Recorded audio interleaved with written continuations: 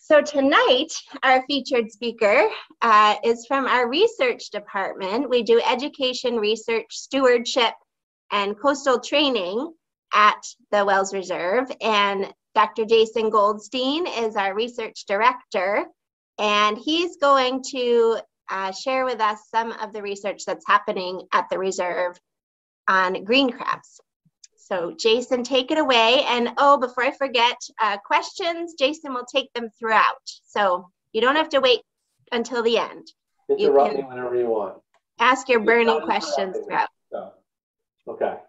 All right. I want to start by showing you why I left the video for a minute. I don't know if you can see this. That's a little baby green crab, about the size of my fingernail.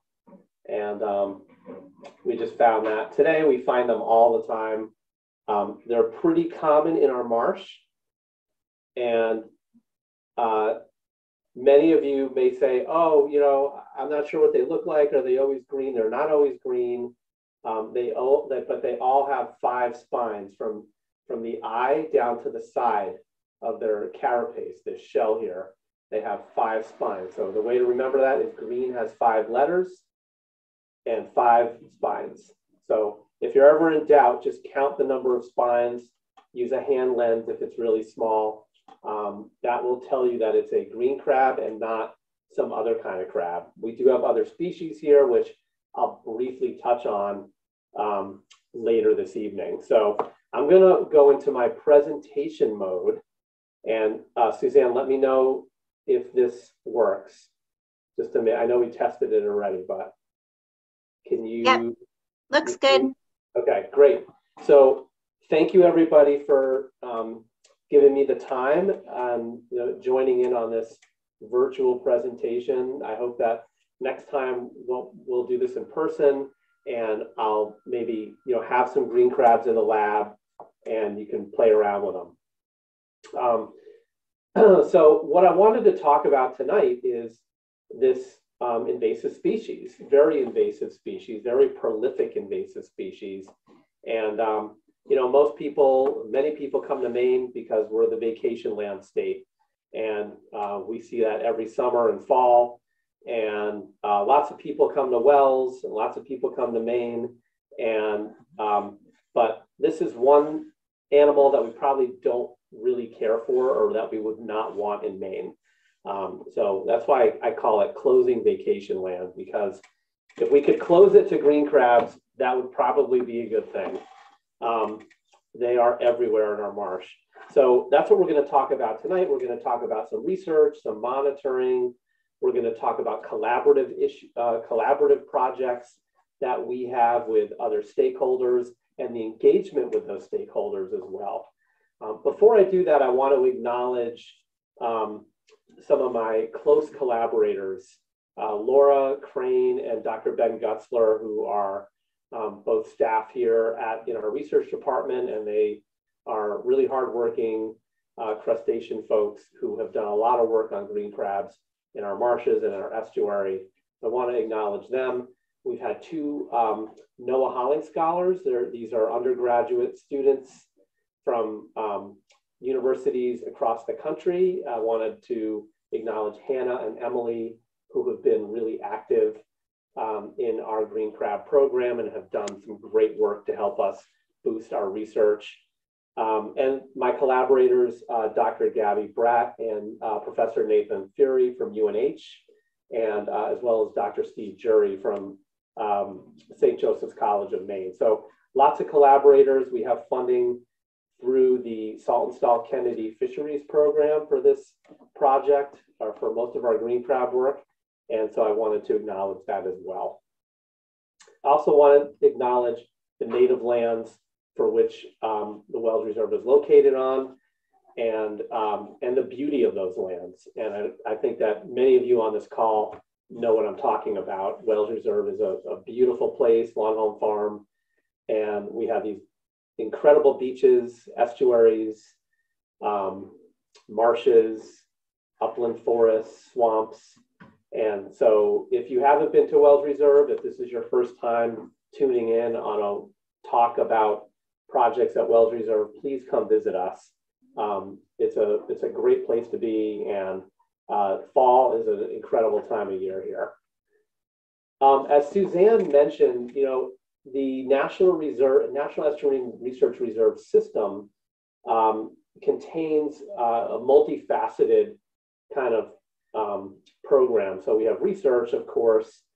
We also have education, we have stewardship, we do coastal training, and we have fun. We show people how fun it is to be outside in these really amazing coastal habitats. We are the only national reserve in Maine. There are 4 in New England. Actually, now there's 5. There's a new reserve in Connecticut on Avery Point near the mouth of the Connecticut River. So if you haven't been to some of these other reserves, or maybe you have, they're all really great places. So they're great in one way by going there and just enjoying the beauty. They're also amazing because they cover over 1 million acres of land and water. Estuaries, predominantly 3/4 of our estuaries are nurseries to more than 75% of all fish and shellfish that are harvested in the United States.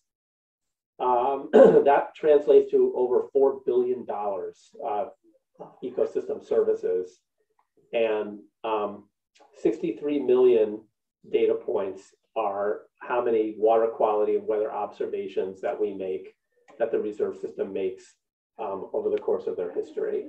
So we have quite a bit of data, we have quite a bit of land and water and amazing places to protect and to do research with. So we're really proud of that, and I just wanted to share those numbers with you because it's important to acknowledge that as well.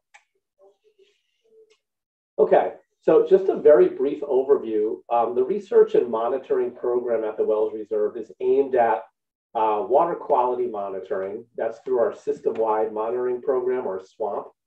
But then we also have a ton of other elective monitoring that we do. Some of it is short-term, but most of it is long-term monitoring. So plankton tows, putting a net in the water and looking for larval fish and crabs and things like that. I was just in the marsh today with Laura and others over in the Webb Hannet by Drake's Island.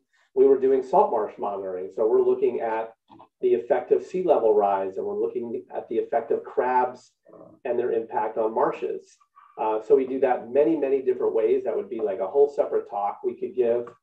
So that's a core piece of our monitoring. And then we have some other monitoring programs like the marine invasive monitoring program throughout the coast of Maine, southern Maine especially, where we're looking at invasive species monitoring.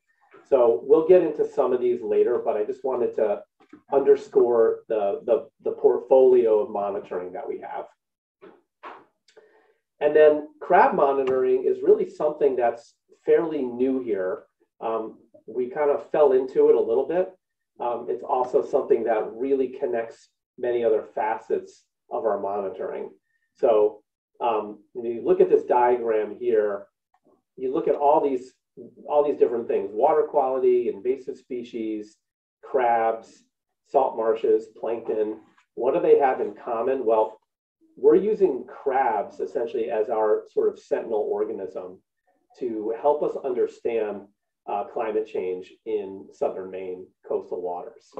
So it's an important facet that I wanted to point out, because although salt marsh vegetation is important, although weather and water chemistry are really important, the crabs are telling us how the marsh is changing as well. And we'll get into that with green crabs tonight. I'm sure that most of you know that the Gulf of Maine itself, where we're located, is changing, and is changing rapidly. This is a plot of temperature. This is just sea surface temperature in degrees Fahrenheit from recorded data sets that extend from 1895 up to just about the present. And you can see the trend, especially in the last 50 years or so, shows you a 0.059 degrees increase in temperature since 1960. Is that bad? Well, most of our models show that that's a really rapid increase. And so is it bad? Maybe. Is it probably too fast? Yes. And so this has been published and talked about. It's been on the news, NPR, lots of different venues. Another way to look at it, though, is to look at the summer sea surface temperature anomalies. Okay, so on the left-hand side, you'll see degrees Celsius. On the right-hand side, you'll see degrees Fahrenheit. And this is for each decade over the last 30 years or so, how much has temperature altered. Okay, so if you look at 1990, our temperature anomalies were really negligible. But if you look at our temperature anomalies since 2010, especially that portion of that blue dashed line, you'll see that we have, anywhere from a 1 to 2 degree, sometimes up to 4 degrees difference in temperature from year to year. And that's significant. That's a significant increase. And so how that manifests itself is plants and animals and ecosystems in the Gulf of Maine are going to respond to that change. And that change is real. We measure that. We measure that here at our reserve, but it's also measured in many other places throughout the Gulf of Maine. Oops, sorry about that. Temperature is not the only thing that's changing, though. And this is, I would encourage you, if you want to learn more about how the Gulf of Maine is changing and the coast of Maine is changing, the State of Maine Climate Report that was initiated and funded through the governor's office was published in 2020. And, other than temperature, there's a whole host of other things that are changing. Sea level rise is changing. So in generally speaking, you can look at this plot right here and see those different colors. They're all on the rise, right? There's an upward trend, and that trend is a rise in sea level in inches. So you've got Portland, you've got mid-coast Maine, and down east Maine. You've got different locations. These are measured through complex surveys and tide gauges. But the bottom line is there's sea level rise that we're actually able to document and has been published. So that's a concern as well, on top of the temperature issue. The other thing is pH. So the intrusion of low pH water that comes in from around Nova Scotia there, that's the way the current works in the Gulf of Maine. It pushes water in a counterclockwise way. And that fresh water seems to be a little bit more acidic. And so that lower pH water has impacts on shellfish, like lobster, like mussels, and also in crabs as well. Probably green crabs, but no, we haven't really looked at that too well. So that's another thing, is that water chemistry is changing, especially around estuaries and shallow coastal systems. And finally, the last thing that I want to talk about that's really changing in the Gulf of Maine are our fisheries. If you look at this graph here, this is the percent of landings throughout the Gulf of Maine by decade over 10-year periods starting in the 1950s. And what you'll notice is each color corresponds to different species. And you'll see those colors change. And if you just look at the two ends of it, you look at the first bar and the last bar, you'll see that there's quite a few invertebrates. Your lobsters are really, taking over, as well as, other shellfish like scallops. And then the fish, there's a much lower percentage of fish in those mean landings. So the composition of things that we catch in the Gulf of Maine is changing. Temperature is changing. The water chemistry is changing. And so the reason I'm harping on all this, and it's probably more information than you need, is it creates a ripe situation for invasive species, for intruders, for animals that don't really belong here or that are here and are now proliferating at really, really rapid rates. And so enter the green crab. The green crab is really the poster child for that example that I just talked about. It has been here for over 200 years. This map here simply shows you the entry points of green crabs throughout the Gulf of Maine and the Northeast. So if you look at where we're located, we're talking about, the 1930s, 1940s was the introduction into Maine, although 1817 is the documented date that green crabs were probably introduced into Long Island Sound and then spread up into Maine by about 1900. And to go the extreme, we've got cases of green crabs in Newfoundland around 2007. So there's been a northward push of green crabs, a northward expansion into the Canadian Maritimes. But essentially, we've had crabs here for well over 100 years.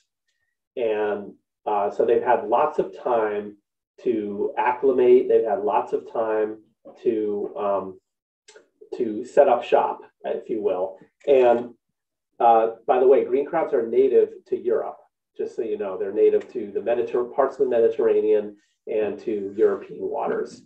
So they came over presumably in ballast water, and that's been pretty well documented.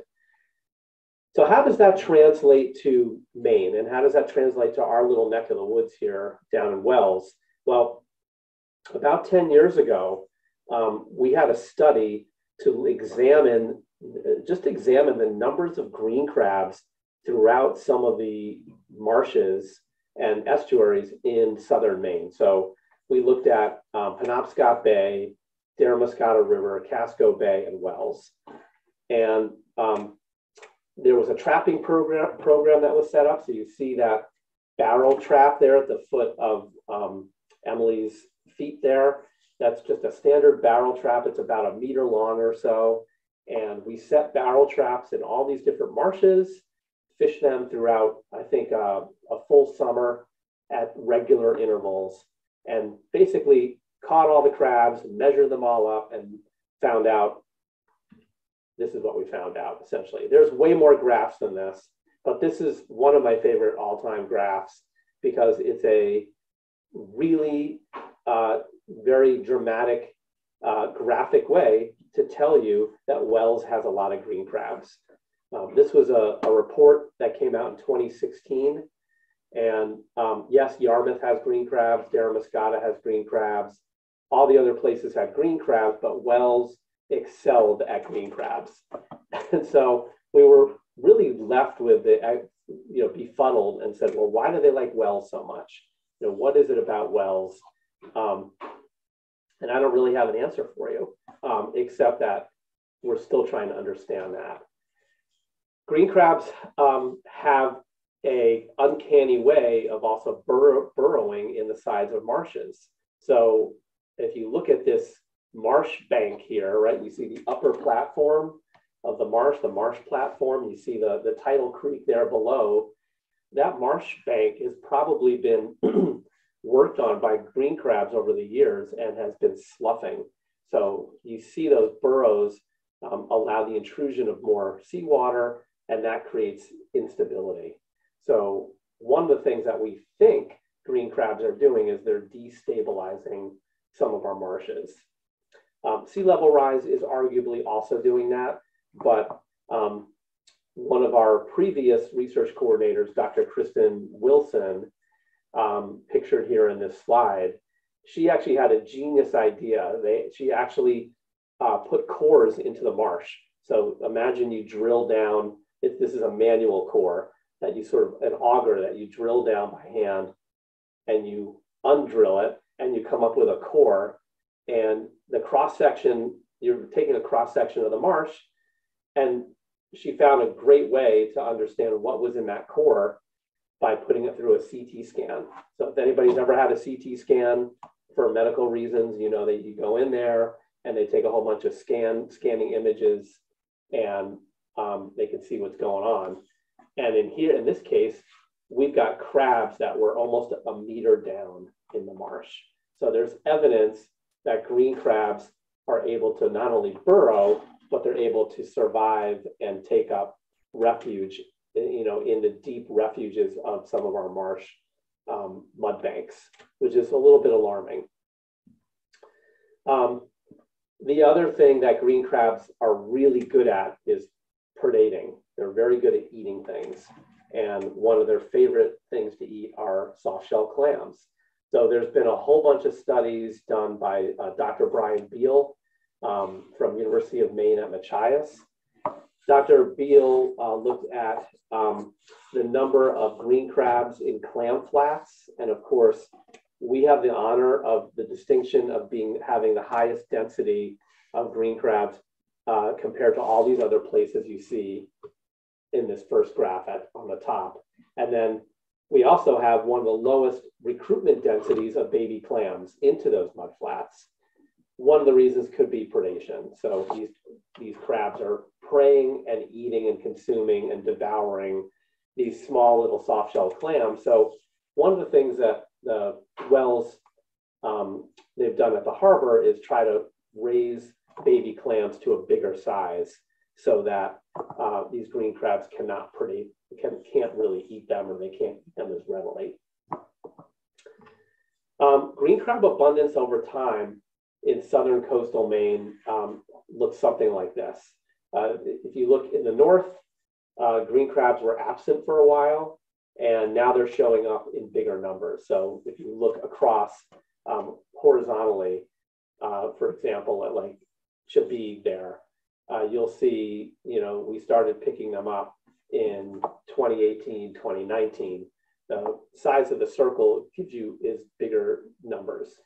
Bigger the circle, more higher density or higher abundance. In the south, we've had them a lot longer, but they're consistently here. So again, the impacts from green crabs are widespread. They have rapid population growth. We know that they prey on native species. They can outcompete other species that live in the marsh. They contribute to destabilizing marsh mud banks. And however, we may be able to use them and fish them for some particular reason or purpose. And that's really what I'm going to spend the rest of my time talking about, is what can we understand about these green crabs to utilize them as a resource and pull them out of the system. We've written about green crabs. We've got a few publications looking at the interactions of green crabs and lobster. We've done some work within the reserve system with other reserves, looking at the impacts of green crabs in estuaries and the impacts of crabs along those marsh platforms. So we've done a fair amount of work on this, but we still have a lot more to do. So does anybody have any questions? I can take a quick breather and see if anybody has anything they'd like to ask. I have a question. How do you distinguish a green crab from an Asian shore crab? And are the Asian shore crabs also invasive? So yes, they are invasive. They came here quite later than green crabs. You can identify them. They don't have those 5 spines.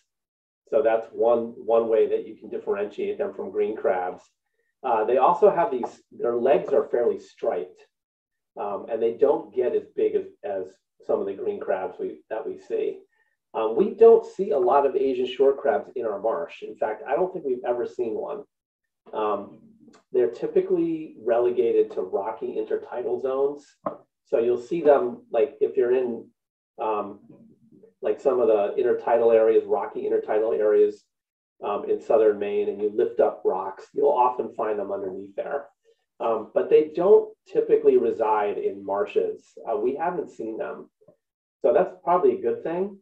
But those are some characteristics you can use to differentiate them. Does that help? Yes, thank you. Okay, you're welcome. A question too. Sure. So at the beginning, you said that you were using green crabs as a sentinel organism.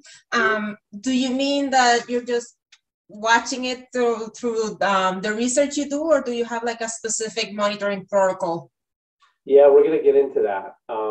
Yes, we do use them for specific things. So I'm gonna talk about that a little bit more. Okay.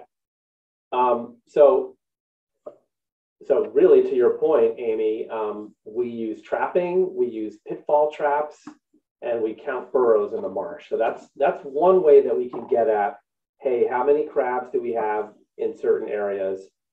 What's their density? How many burrows do we find? But there's other things we can do. Some other like very high-tech things. These are very low-tech things, and they're very effective. And if we do them year after year, we can really amass a very interesting data set. In 2018 and 2019, we collaborated with Dr. Nathan Fury from University of New Hampshire, and we had a Hollings Scholar student named Jessica, and we went out and we tagged some green crabs in Wells Harbor, and we tagged them with these ultrasonic telemetry tags. So it's essentially it's a tag. It looks like a tic tac. You affix it to the back of a crab, and you can see we used really high-tech materials. We used duct tape and crazy glue to do that, and shrink wrap. And those tags are able to ping at a fixed interval, and they ping their distinct identification number. So if we have enough receivers in the water, we can record where those crabs are going and which crabs are going where. And so we did this back in 2018 and 2019. I think we tagged about 20 or so crabs. You can't tag a lot because the tags are about $400 each, and you can't reuse them. So once the battery dies on them, you don't use them again. So it's an expensive endeavor, but it gives you an unbelievably detailed amount of information about individual crabs. We set this study up in Wells Harbor. We also had an intern, Katrina Zarella-Smith, heavily involved in this project. And this was just a great project. We ended up publishing a paper about this, and we found that crabs, in fact, different types of green crabs, male crabs, crabs with eggs, crabs that didn't have eggs, went to and utilized different parts of the estuary. And we published this last year, and it was really groundbreaking for us because for the first time, we had really detailed information about which parts of the estuary these crabs are using. And so we're now piggybacking off of this, and we've done a repeat of this study last year and the year before, and we will have more information to share with you about what we found with a larger group of crabs that we tagged. So essentially, one of the biggest take-homes was that crabs do move to different parts of the estuary depending on the time of year.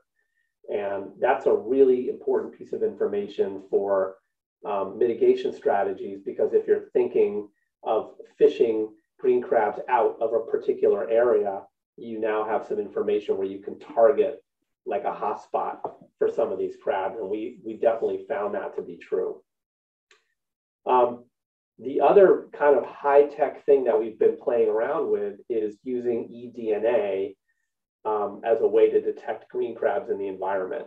So what is eDNA? Well, I think you all probably know what DNA is, right? The genetic material that all living organisms possess.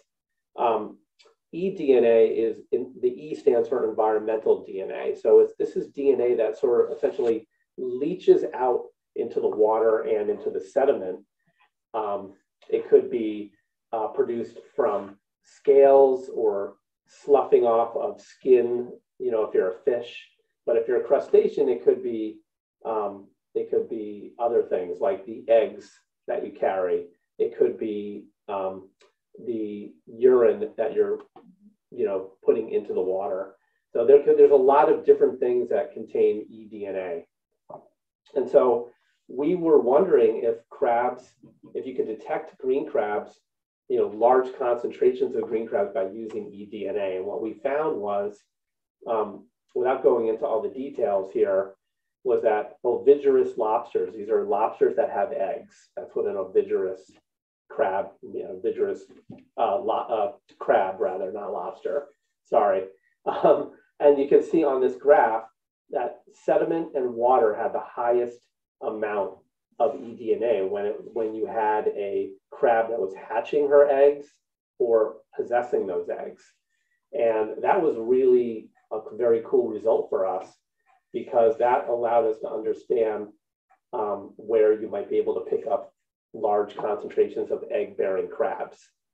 Whereas males and females that didn't have eggs, we had very little eDNA that we could pick up from the environment. And we think there's a really good reason for that, because crustaceans like crabs have hard shells, and they're probably not leaching a lot of DNA into the environment.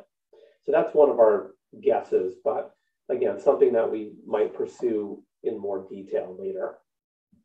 But what we are pursuing is these another round of these movements of green crabs. So in 2021 and 2022, we're working with Emily Burke, who's a graduate student at the University of New Hampshire, and this is part of her master's project. And we're collaborating with her, and we set up a very intensive array of listening stations. So all these different colored balloons here that you see on the map are different receivers in different parts of the estuary.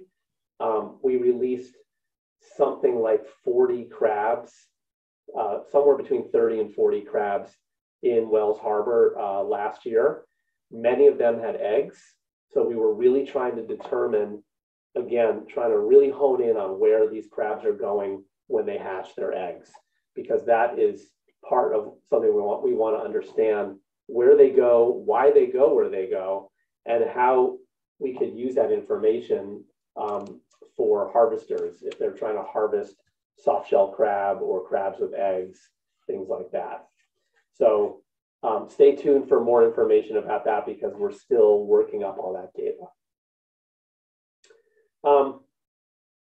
So I've already explained to you that green crabs are invasive in Wells and in Maine and in the United States, essentially, and the harm they do.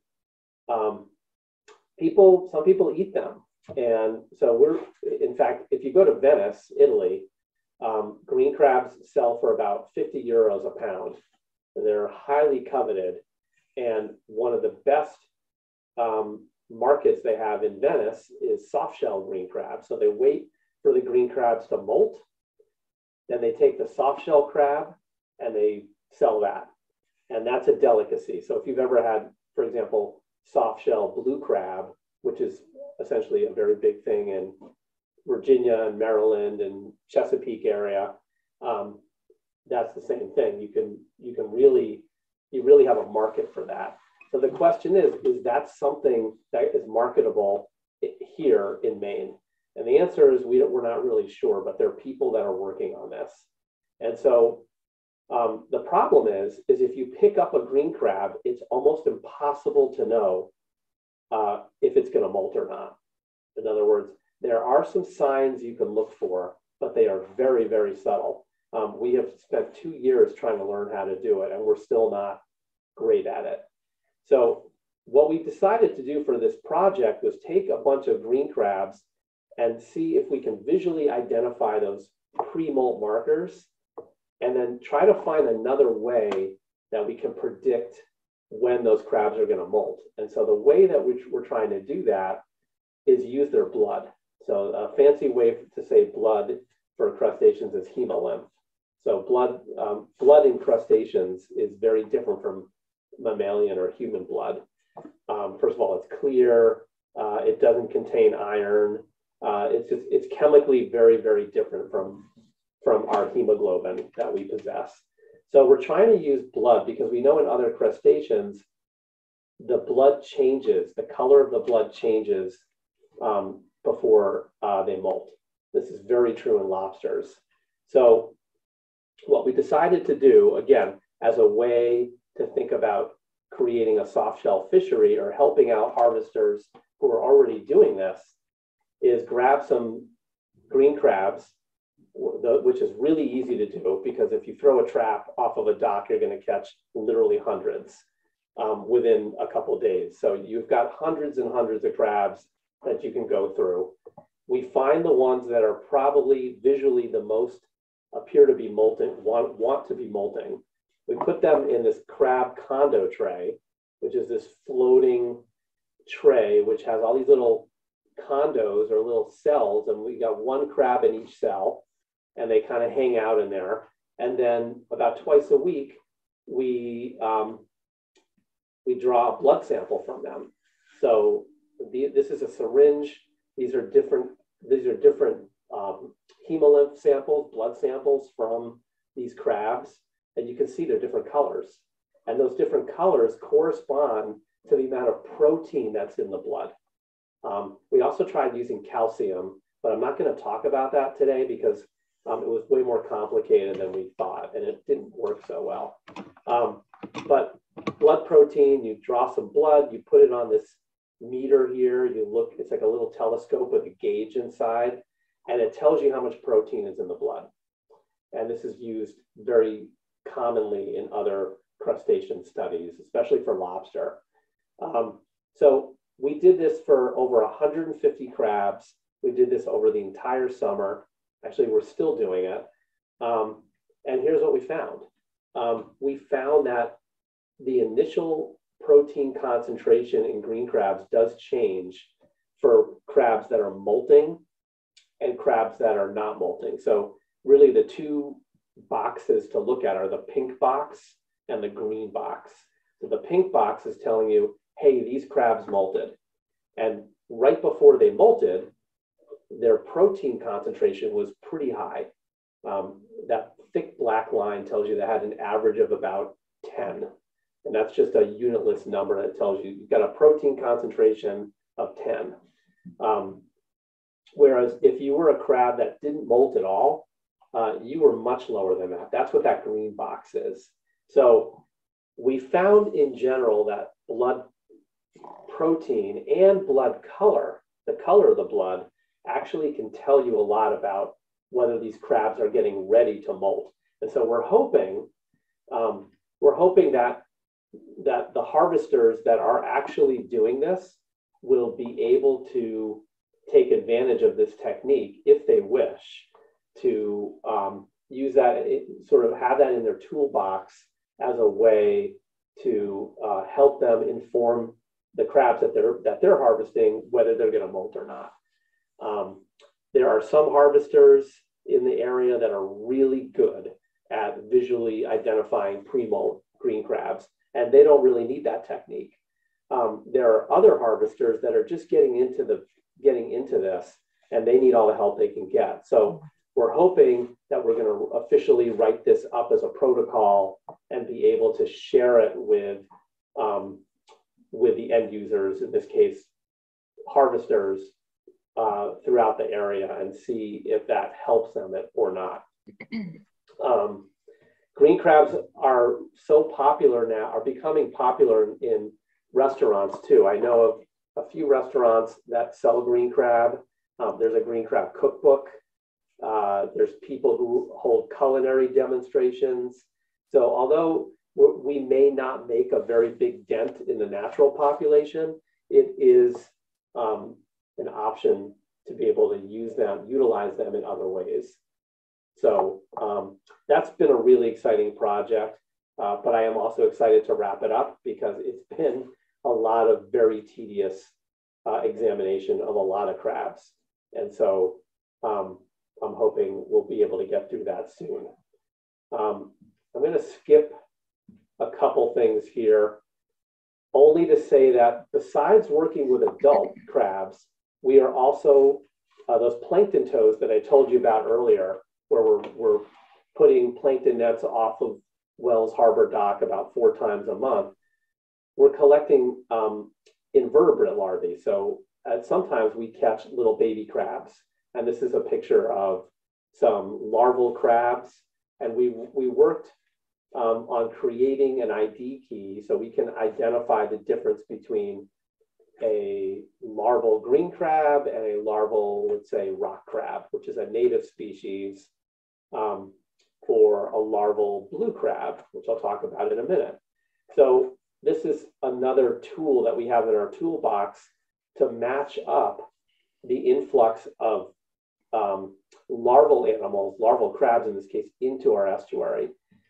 And we had an intern a few years ago put together this really, she went through a bunch of our invertebrate larval samples that we had maybe back about 5 or 6 years. And she identified the number of larvae of each of these 5 species of crabs that you see pictured here. So the Carcinas one is in pink, and then some of the native species, the cancer species, are in purple. There's blue is blue crab. We have hermit crab in red, and we have Asian shore crab in green. And you can see that there were definitely these peaks. There were these times of year where you had a huge influx of larvae that we would get in our plankton catch, mostly green crab.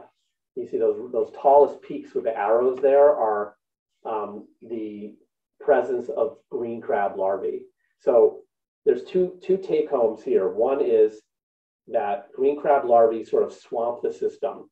We get lots of larvae, and we get them pretty much over the entire summer and into the fall, but we have these 3 distinct peaks, you know, in late August, early September, October, and then November.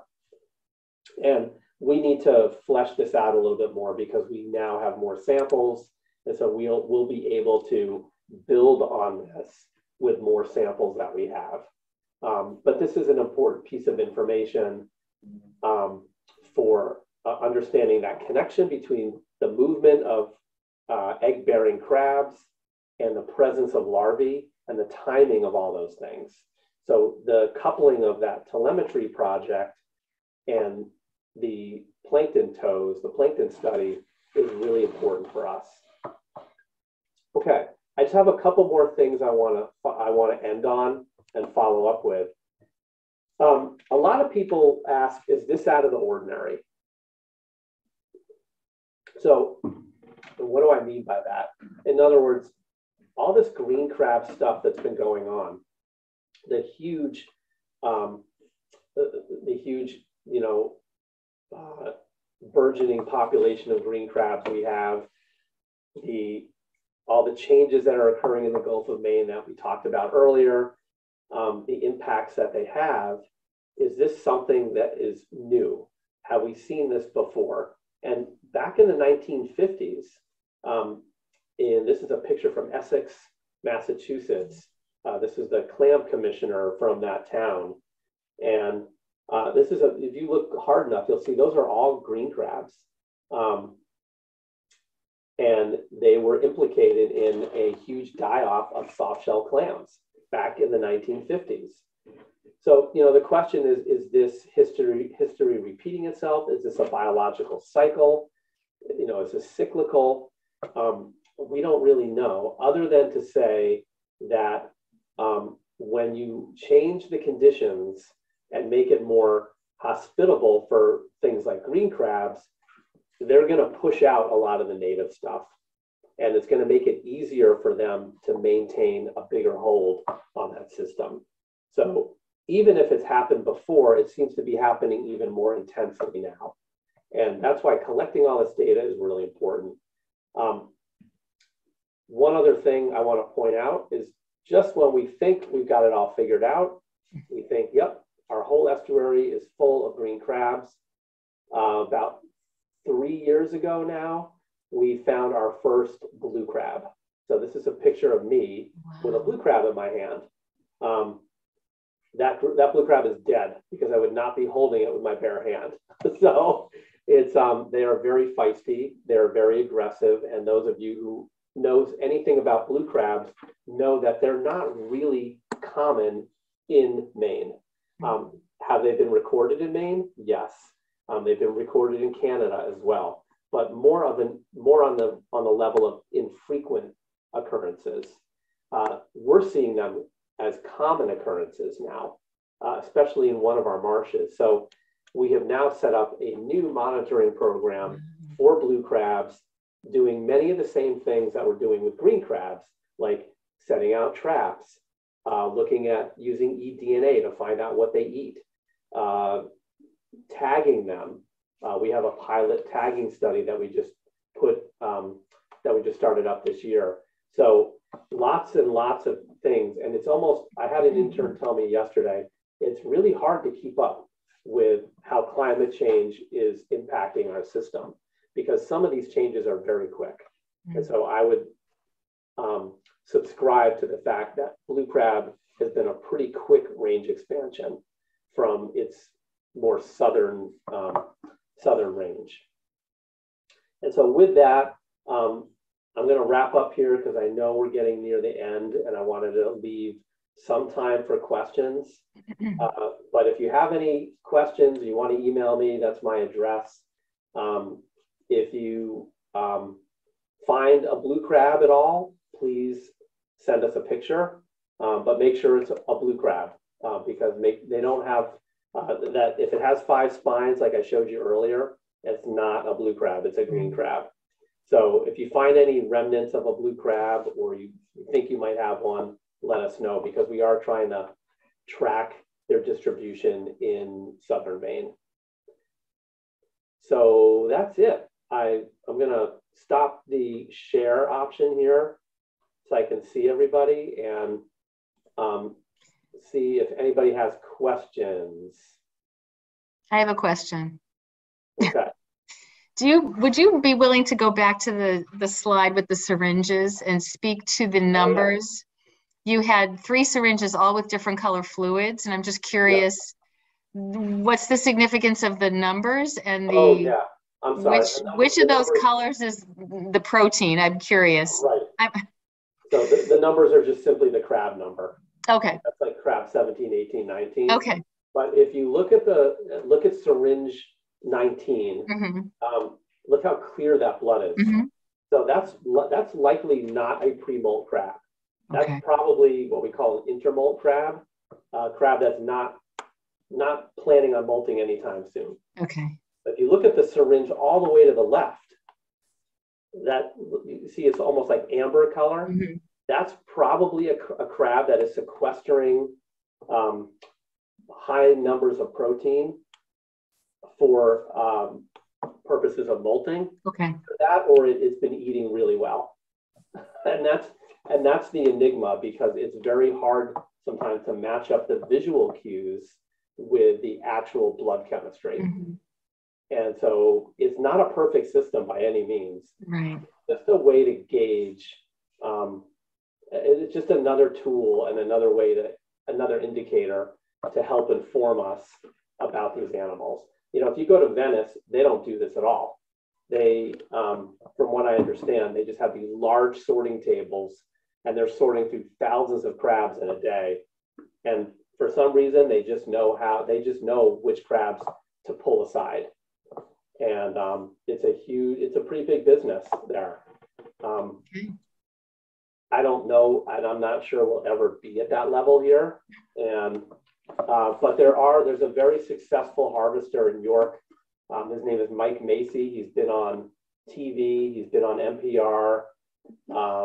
He's been working with us actually, and he has been very successful at harvesting pre-molt crabs, holding them, and then selling them to high-end restaurants in the area. Thank you. You're welcome. Jason, I have a question.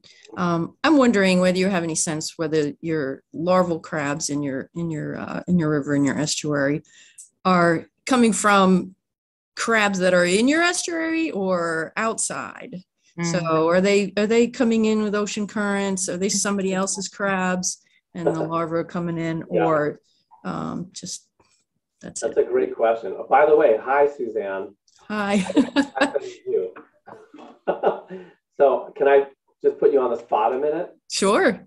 Suzanne came to Wells Reserve this summer, and she and some of her staff and interns shadowed us for a few hours, and we showed them how we were doing all this stuff, and it was great. And I think, correct me if I'm wrong, Suzanne, Suzanne is setting up some monitoring herself with her program down in Agunquit, and it would be great to find out how that's been going at some point. We don't have to do it now, but so I wanted to say thanks for your interest. Thank you. Well, but to answer your question, because you're not going to let me get off that easy, right? I don't know. I don't really. We're not sure. It's always, a big question is what's the larval source? Where are they coming from and where are they going? And the telemetry, the tagging of some of these, we tagged a fair number of egg-bearing crabs exactly for that reason, because we really wanted to learn a lot more about where they're going when they hatch. And yes, we're not tracking the larvae. Someday I think there'll probably be ways that you can do that. So one of the things we did was we took a subset of egg-bearing crabs. We kept them in those condo trays, and we checked them like weekly to find out how long they held those eggs for and when they hatched those eggs. And so that essentially serves as a proxy to understand crabs that are free roaming with the same type of egg mass and how long it takes them at a particular temperature, to hatch out. So that at least gives us the timing, because believe it or not, that's not even known around here. Right. There's one paper that I found that talks about egg development in green crabs, but it's not even remotely close to where we are. So that's one way of understanding it. The other way of understanding it is using the telemetry and then recruiting an oceanography type person to help us understand water flow and currents and do these particle models, so that you basically dump a lot of make-believe larvae on a computer screen and you hit go, and the currents and the oceanographer will tell you, well, here's where those larvae will disperse in, as particles. Mm-hmm. The problem is that those particles are just particles, and real larvae may have behaviors that can help control where they go. And so it's a very complicated kind of modeling. We are not doing that, but someday we might partner with somebody that could help us do that. So I think you got to know your system, not just biologically, but from a physical point of view as well. Your area, like where you're located, is probably different from us, but we all connect to the Gulf of Maine. So, when we talk about blue crabs, it's I guess it's possible that blue crab larvae have entered our system and have successfully become blue crabs, right? But I don't have information that can tell you that definitively, right? Got it. So that's a great question, though. Has your telemetry been able to indicate anything that you think might be like breeding grounds? Are you specifically tagging some of the larger mature males that are known to outcompete the smaller ones in the breeding grounds? Yes to all of that. We were able to tag many more than we did back in 2018, and we're still learning. We're still looking at all that data. With telemetry data, there's thousands and thousands of data points. What we are sort of seeing is that egg-bearing lobsters are doing different things. Egg-bearing crabs, rather, are showing different patterns of movement and moving to different areas than, let's say, large mature males. And they're using a lot of the estuary, but they're not using it, they're not using all the estuary all the time. So, and I think it just depends on the type of estuary that you're doing your study. You know, if you're doing Wells Harbor is a pretty small estuary, which makes it really great for this kind of study because you can really cover the whole area and hear crabs all the time. If we were doing this in Great Bay or Casco Bay, where it's a much bigger system, and you'd have to make some compromises about what questions do you want to try to tackle. Excellent. Yeah. Thank you. You're welcome.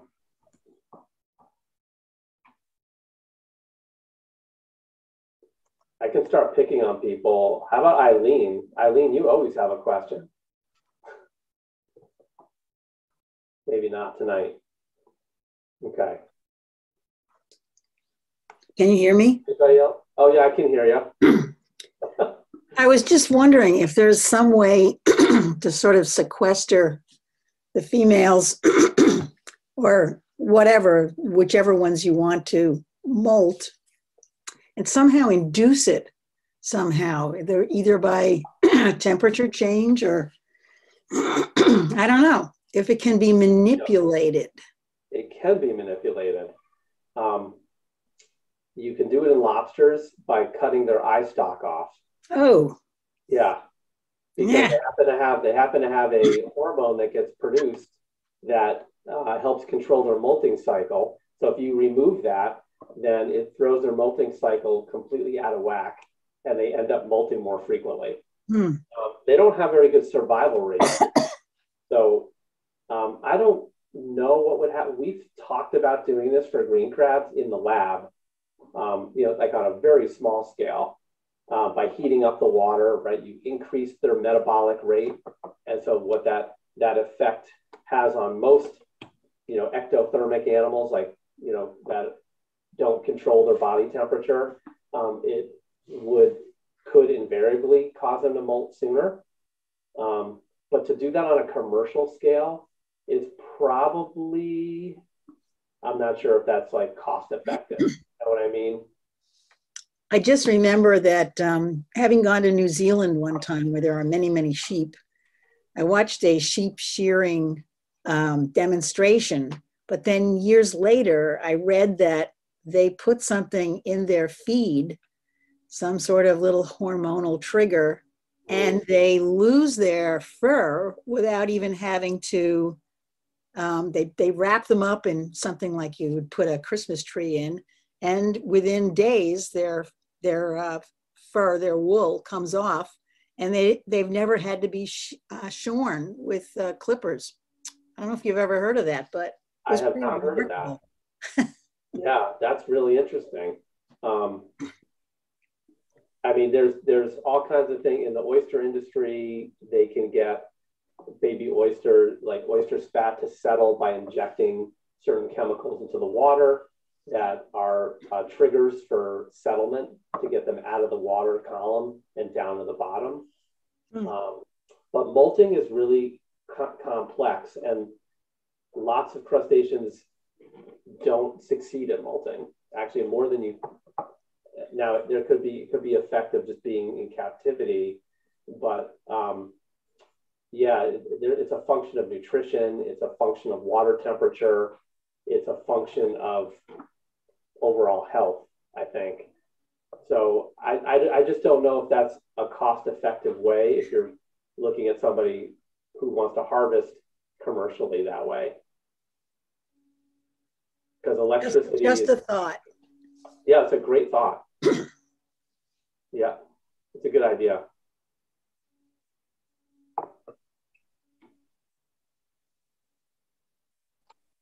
So Jason, I see that we're a few minutes past 7. So if anyone has further questions, you can see Jason's email address there, jgoldstein@wellsner.org.